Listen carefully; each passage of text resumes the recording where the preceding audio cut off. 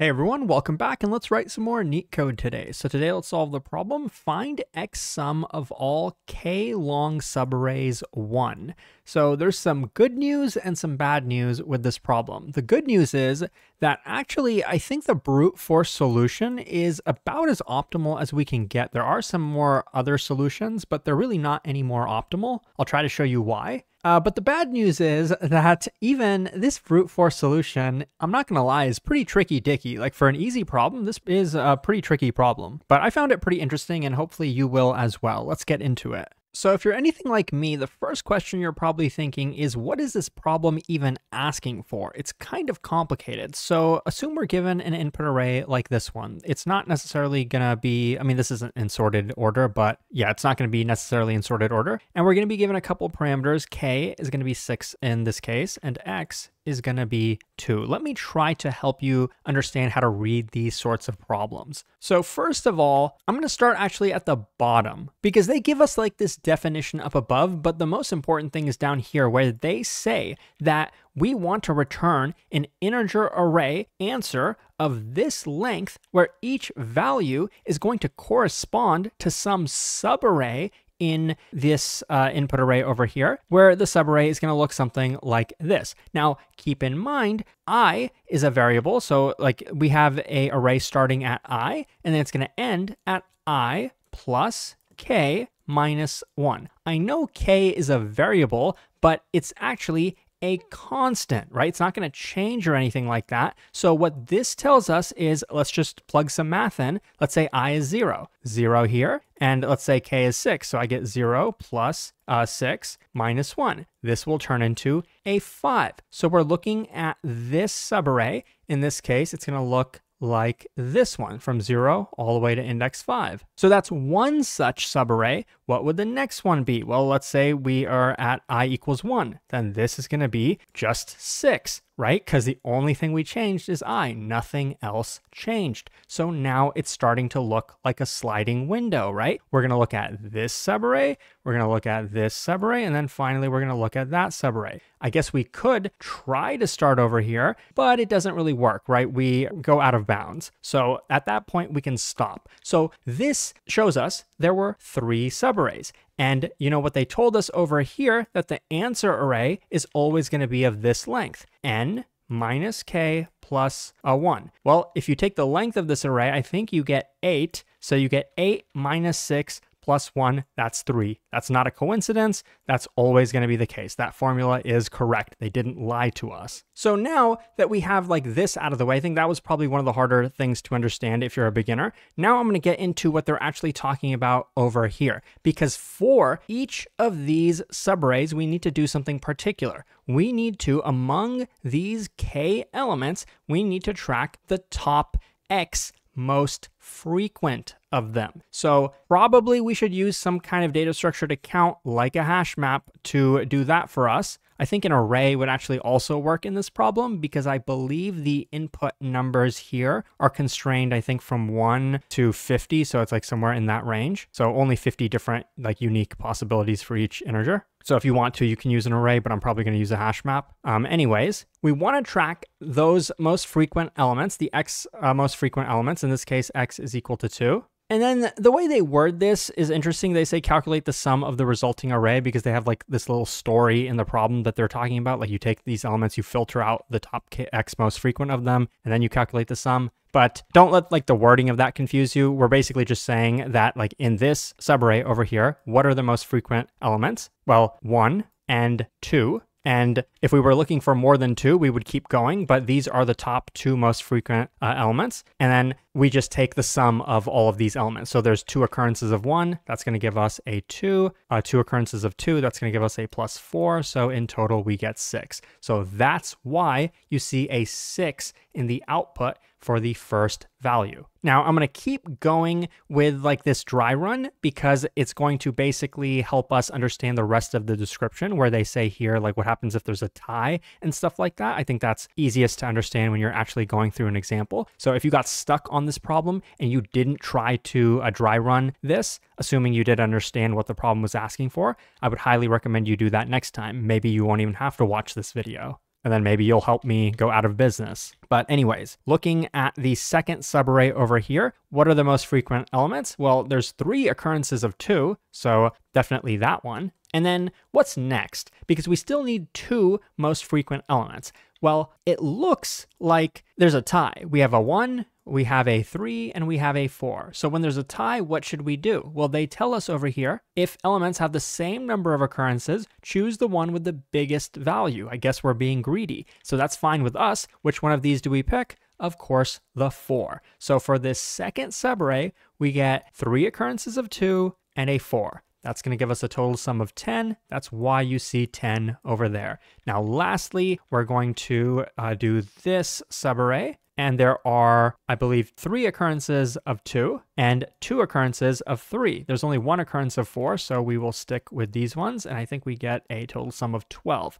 That's why you see 12 over here. I kind of just did it like on pen and paper. I didn't really show you what algorithm we're going to be using. So there's a few ideas to think of. First, you might think that a sliding window is definitely going to help us make this more efficient. And it's not that a sliding window is bad in this case. It's not going to make it less efficient, but I'm actually going to show you that a sliding window is not going to help us in this case, because the whole idea behind the sliding window is that, like, if we were doing a brute force, it would look like this. We iterate over all of these. Okay, then we restart. We iterate from all of these. Then we restart over here, iterate over all of these. And so a sliding window is supposed to eliminate that repeated work, all that repeated work you see here in the middle. But here's why that's not going to happen. Because let's say we're doing it the brute force way. So I look at this subarray, and let's say I have my hash map. Let's say I call it count, and then 1 has an occurrence of 2, like 2 times it shows up, and then 2 shows up twice, and then 3 and 4 show up once each. So how exactly are we going to get the top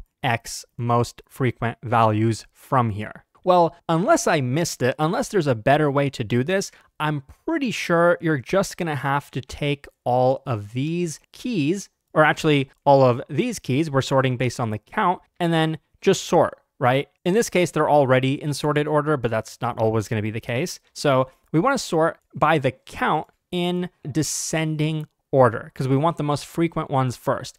But in case there's a tie, we actually want to then sort them by the values. Python makes this really easy. That's why I always recommend people use Python. I think Java also makes it pretty doable, and I think C++ as well. I'm not really sure about JavaScript, but I think it's actually doable in that as well. What I'm going to do in Python is I'm going to sort this. I'm going to make it into a list of pairs. So let's say each pair is going to look like the number and the count. And then I'm going to sort based on the count first and then the number second. So this is going to take precedence, but if there's a tie between the count, then the number with the bigger value, which in this case is 2, is going to go before 1. So after we do that sorting, this list of pairs should look something like this, where we have 2 mapping to 2, 1 mapping to 2, 4 mapping to 1, and then 3 mapping to 1. And once you have that mapping,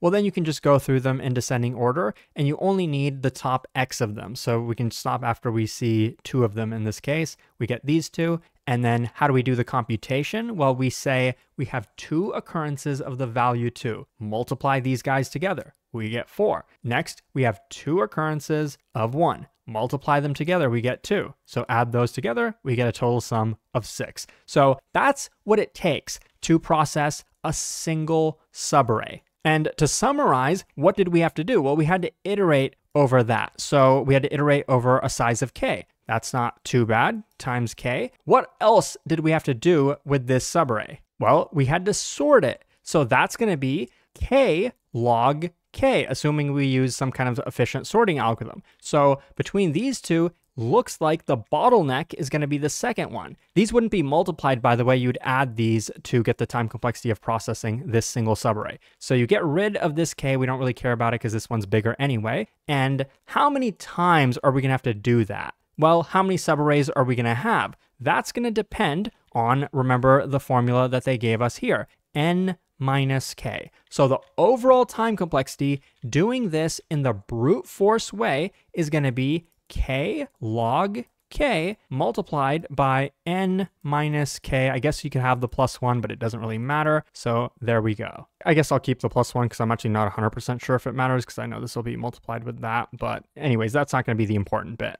This is the brute force time complexity. And it's important to analyze this because intuitively you'd think sliding window would be better, but let me show you why it's actually not. It's going to be the exact same as this. And the reason for that is because, as I showed earlier, remember the term k, we had that, plus we had this term, but we realized that that plus k, it was irrelevant because we have to sort it anyway. So it doesn't really matter that we had to iterate over all of this. So the sliding window, which is supposed to eliminate that k term, which yes, it does do that, but it doesn't really change the overall time complexity because even with the sliding window, we still have to sort that subarray. So it's not going to get rid of this term, and we still have to look at every single subarray. So there's going to be this many subarrays. So the sliding window approach is going to be a little bit more complicated, but not really more efficient. You can code it up if you'd like. There's nothing wrong with it, but I'm not going to do that. So let me code this up now. By the way, I'm going to use some Python tips and tricks in this video. If you're not familiar with them, you might consider checking out my Python for Coding Interviews course. It shows you pretty much everything you need to know about DSA related to Python. So I'm going to have a result array. I know they called theirs answer, but I usually use this convention, and we're going to return that as well. And then we're going to do something pretty simple. We're going to start at every index I in the input array. But we know that we don't actually have to start at every single beginning because let's say we have something like this. Let's say I have 1, 2, 3, 4. So an array of 4 elements. Let's say my k was 3. So I would look at this subarray starting at the first element, starting at the second element, and then we're done. So how many times do we iterate? Well, it's going to be length minus k plus 1. Length minus k plus 1. So that'll give us every valid beginning. And then after that, what we want to do is starting at I, we want that subarray, we want that slice. And Python lets us slice it pretty easily, starting at index I, going to I plus k. So that's the subarray. And Python also lets us transform this into a hash map, getting the count of each element very easily. You just pass that into the counter constructor. This is basically a hash map. And I'm going to call that count.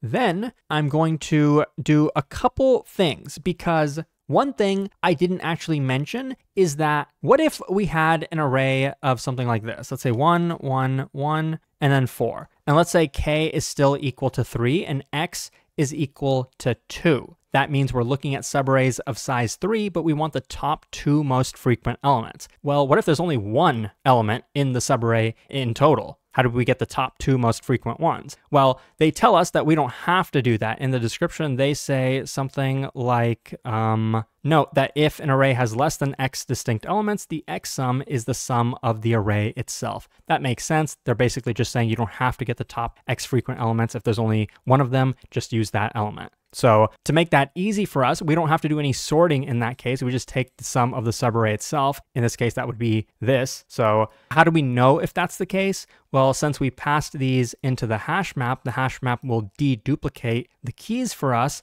So what we can say is get the length of that hash map. And if the number of keys is less than or actually even equal to x, well, then we can just take the sum of the entire subarray from I to I plus k, and then we can just append that to the result for this pass. Now, if that's not the case, that's where the interesting stuff is going to happen. That's where the sorting stuff is going to happen. So mostly this part, if you know the Python libraries and stuff, this part is trivial. If you don't, I'll show you how to do it right now. What we're going to do is take the hash map and get items. So that's going to basically give us a bunch of pairs. We're going to transform that into a list of pairs, and we're going to do this. We're going to assign it to that. And then we want to sort these pairs. We can do that like this. We can do it multiple ways, but this is one way to do it, pairs.sort. And we want to have our custom sort. So the key that we're going to pass is going to be a lambda function, an inline function, where let's call the parameter n, or let's call it p for pair. And how we're going to sort is going to be like this. We want to take the pair's second value, which is going to be the count. The first value is going to be the original number. That's just the convention that this uses, count.items from a hash map. We also want it to be in descending order. We could reverse this afterwards, or we could just pass in the parameter reverse equal true. It's probably better. And then now we have the pairs in descending order. Remember what we're going to do after that. We're just going to iterate over the first x of them and then get the total sum of them. So I'm going to call this variable current sum. I'm going to iterate over the pairs from the beginning to the x index. And I'm just going to unpack the pair like this, num count in pairs. And then I'm going to add to the current sum the number multiplied by the count. After all that's done, result append current sum. Okay, that is pretty much it. I know this looks more fancy than it is. That's because Python is pretty nice and neat, at least once you're familiar with it. So I'd highly recommend like practicing this stuff if you're not. But running it, you can see here, it is very efficient. If you found this helpful, check out Leetcode.io for a lot more. Thanks for watching. I'll see you soon.